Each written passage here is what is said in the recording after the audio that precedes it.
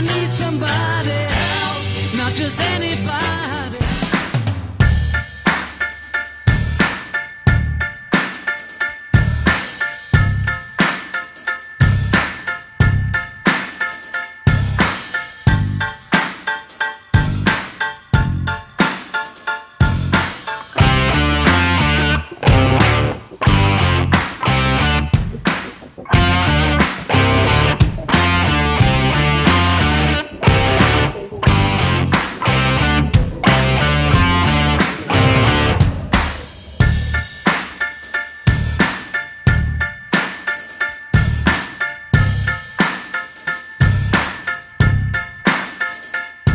Good morning everyone, how you doing? It's Paul here from Unusual Things. Now today I am in Coleshill near Oxford and we've come to find the final resting place of Sir George Martin, sometimes known as the fifth Beatle.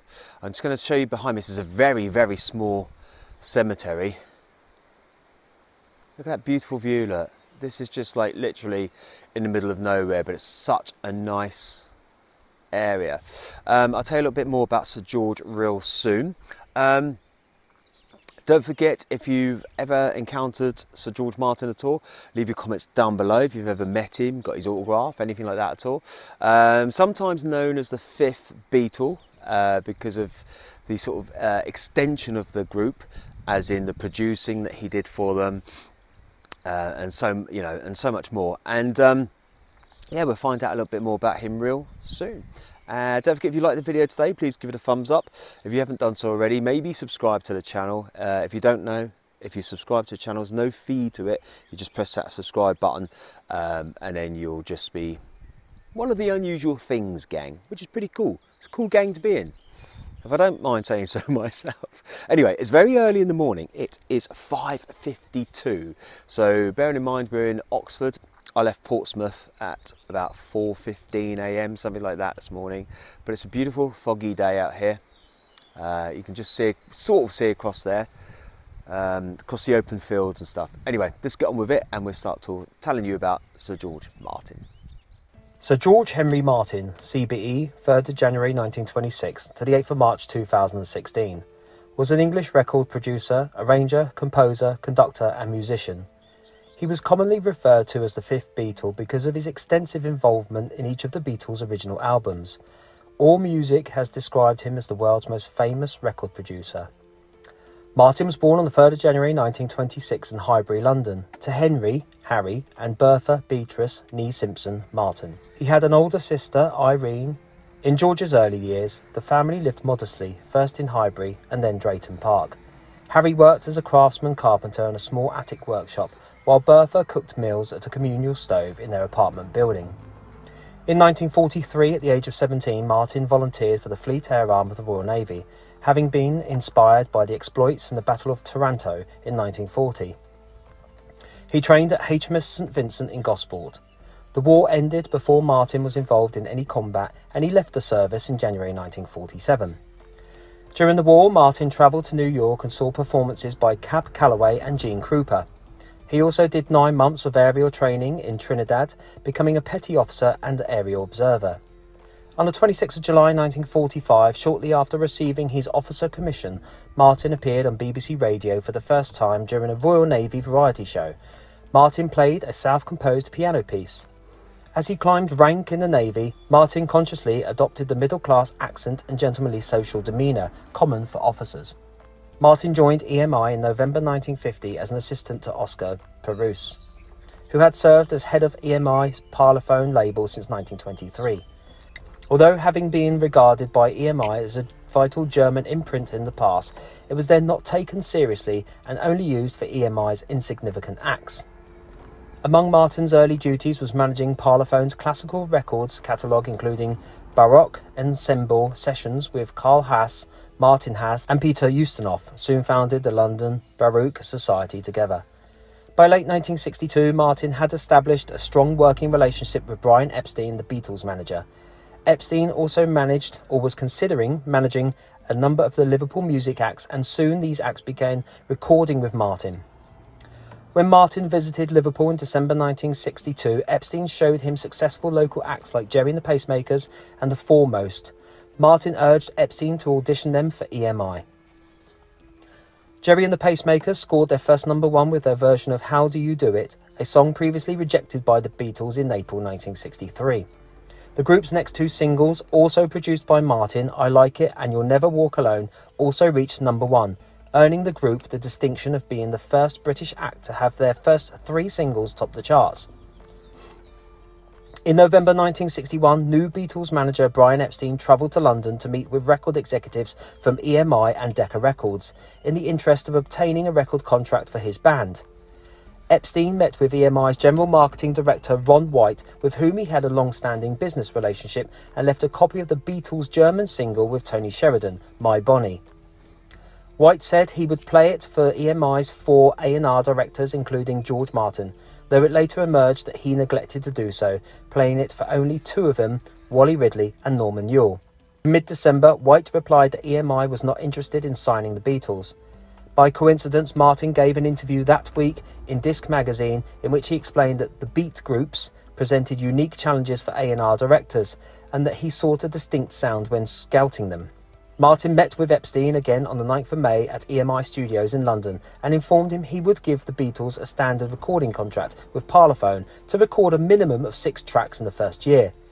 The royalty rate was to be 1 penny for each record sold on 85% of records, which was to be split among the 4 members and Epstein.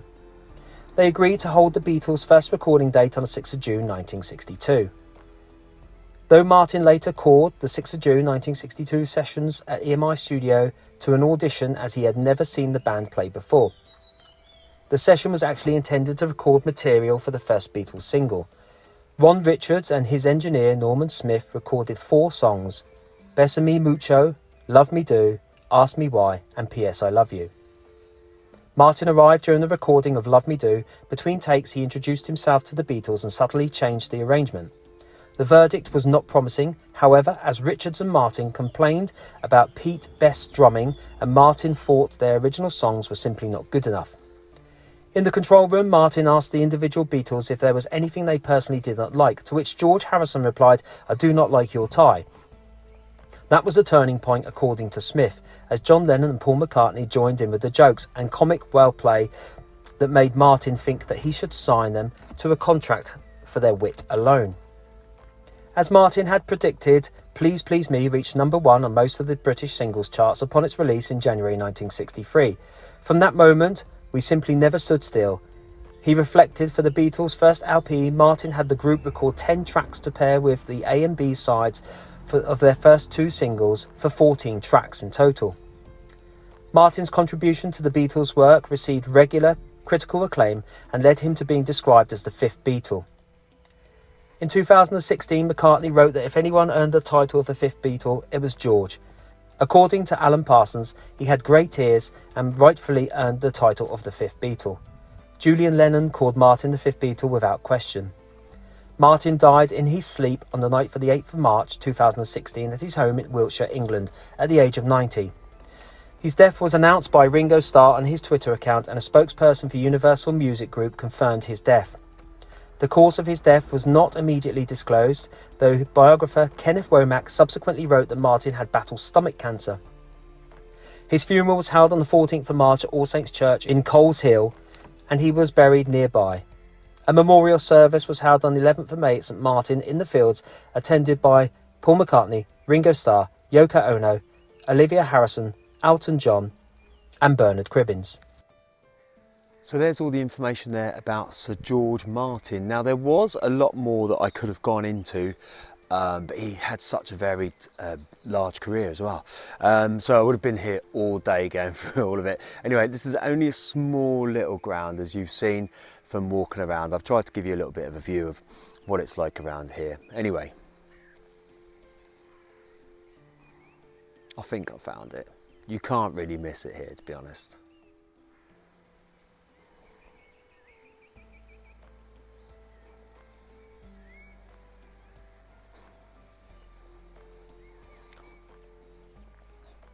Now it's quite faded, to be fair, but it says George Henry Martin, 3rd January 1926. to the 8th of March 2016.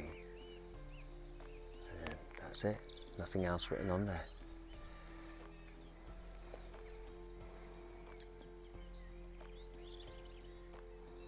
So we had the final resting place of George Martin, Sir George Martin, of course.